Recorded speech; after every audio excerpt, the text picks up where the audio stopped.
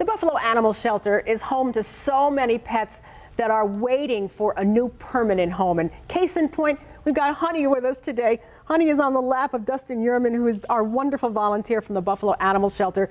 Honey was picked up as a stray, and now she's been cleared for adoption. And she's just a little terrier, about 3 years old, a female.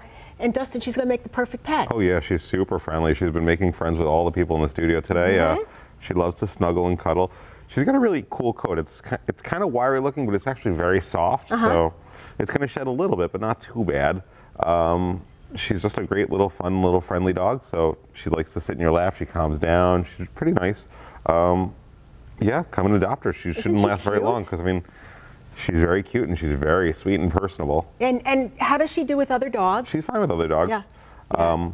She's pretty new to the shelter, so, but like I said, these little ones go quickly, so you have to kind of come down when you see them, call, come in, go snag them because they go fast. Yeah. But we do have dogs of all shapes and sizes at the shelter right now as well. Big, little, medium.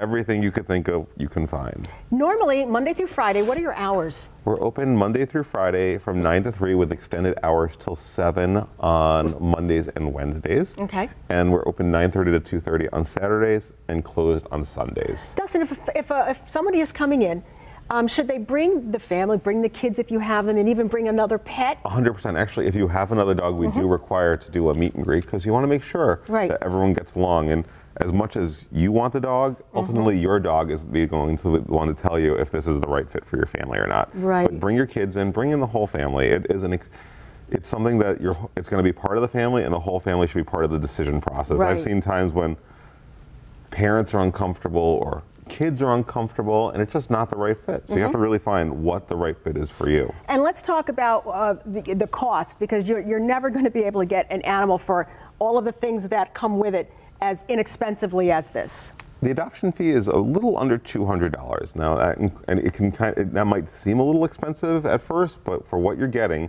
the microchip, all the vaccinations, and most importantly, the spay and neuter surgery.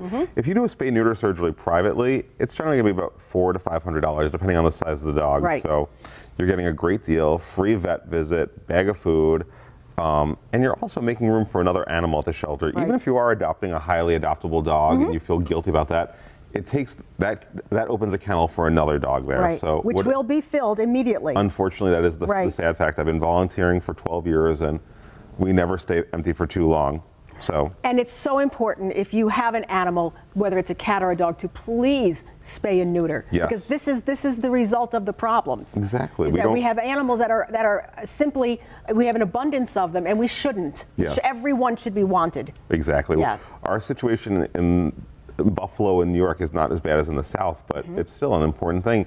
And there's also plenty of health benefits to spaying and neutering your dog. Right. So it's worth it, and it's a great decision. Well, Honey is adorable, and I don't know how long Honey will be there, but she is waiting for the perfect family. If it's you, make sure you head down to the Buffalo Animal Shelter and do a meet and greet. She'd love to meet you. Yep, and if not, Honey, one of her many, many friends that are there too. Dustin, thank you so much. You've always a pleasure. Always awesome bringing animals in, and we're so happy to let people know it's been about 100% adoption rate since they're on AM Buffalo, so we love that. All right, Dustin, thank you so much, everybody. Thanks for having us. All right, we'll be right back.